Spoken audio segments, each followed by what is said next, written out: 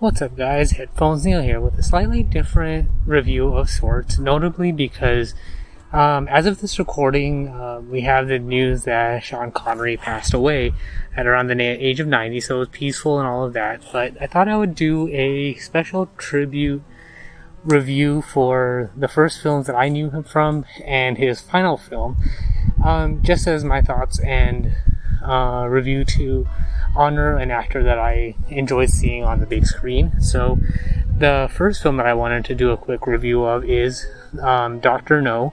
It's Sean Connery's first outing as James Bond and the first Bond film ever made. And overall, the film, I want to say, generally stands up. You do have things here and there that don't stand up, so some of the technology, some of the views. But when you look at things like going to a specific locale, like the island that Dr. No's on, some of the technology, some of the interrogation skills, you see how a lot of that has carried through over the years. Of all the, and I'm putting in quotes, special effects, the thing that definitely held up for me is Dr. No's lair. So it's underwater, you have the views of the aquarium with the sharks and all the various fish and all of that.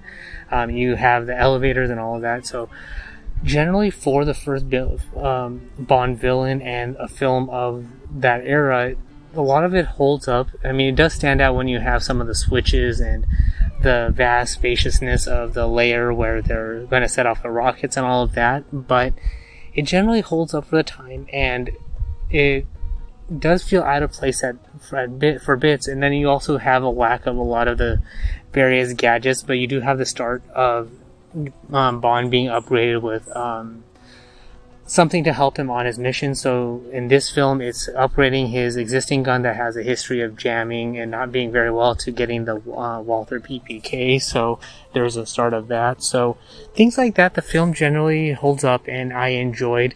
And then we end up with with Dr. No's death, because he has fake arms, he's unable to save himself, and Bond eventually saves the day. And then we have the Bond girl. So in this case, I forget the other girl that he's with, but we have Ursula Andress as the main villain, or the main Bond girl. So there's the start of that. We have the help with, or we have the introduction of Felix Leiter, so that character is carried throughout the films. You have the assistant with, I forget the guy's name, who's telling Bond and Felix about the lore of the island, about the why it's cursed, the dragon that turns out to be a tank, and all of that. So things like that make for it to be a very enjoyable film, and it makes me want to see the rest of the Bond films in sequence, whether they're specifically just the Sean Connery ones or all the actors, but I want to kind of watch them all in order now, just to track all of those various changes that happen over time. But that's all there is for that, so I'll jump right into Sean Connery's final film, and that's The League of Extraordinary Gentlemen.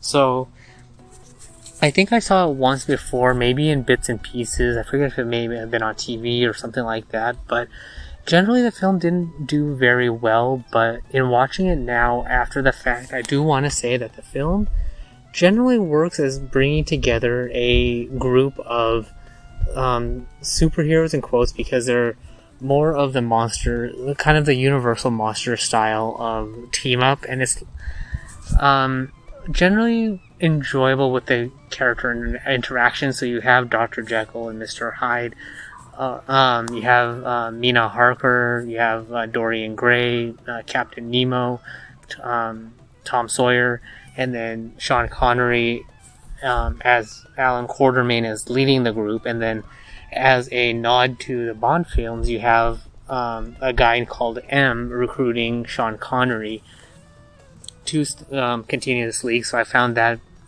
bit of tie-in a bit cheesy, but very interesting, just to make it fit. And then in reading the trivia, I've read that they were going to have a character play the great ancestor of James Bond, just to throw that in. But having that and M might have been a bit much, but it was nice to have the M tie-in. So overall, you have Alan Quartermain as a guy beyond his years, who's fought in a lot of wars, having been called back into service to defeat the current threat and move the world into the next generation, and he has to help capture all the various characters. So think of this. So to me, this film kind of felt like a Victorian style or a more gothic version of the first Avengers film, where you have Shield pulling together all the various superheroes to form a team to stop the current threat of world domination, extinction, or some mass level event like that from happening. So while it doesn't have that same scope because you don't have all the films and various tie-ins and history being built up, they are relying more on people knowing the characters to begin with. So you're expected to know that Dorian Gray and Mina Harker are vampires. You're expected to know the backstory of Dr. Jekyll and Mr. Hyde. You expected to know the classicalness of Tom Sawyer and Huck Finn.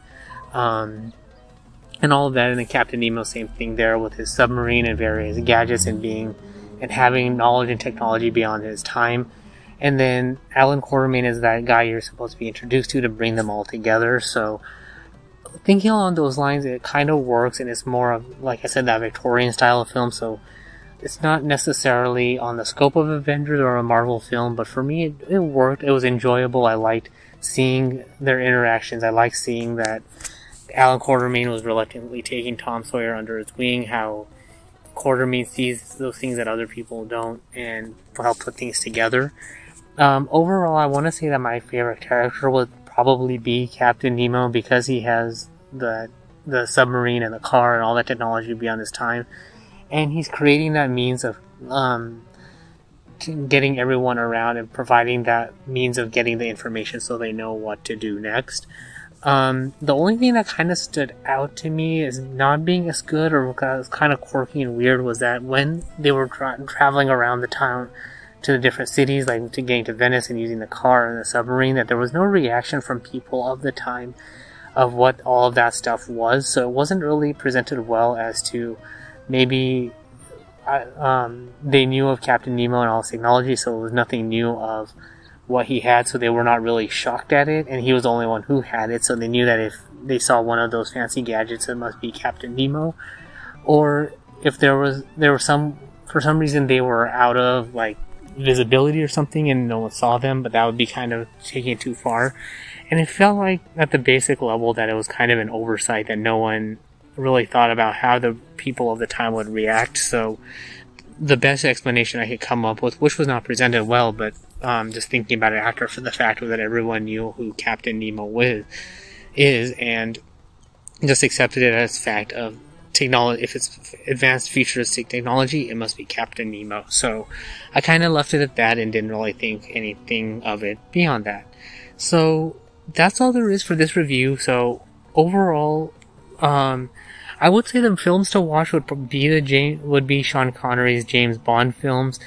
And actually, sorry, before I move on to that, I would say that Sean Connery's performance in League of Extraordinary Gentlemen felt like a mix of James Bond and Indiana Jones's dad in the Indiana Jones film, Last Crusade, or no, I always mix up Raiders of the Lost Ark and The Last Crusade, but whichever film he played Indiana Jones's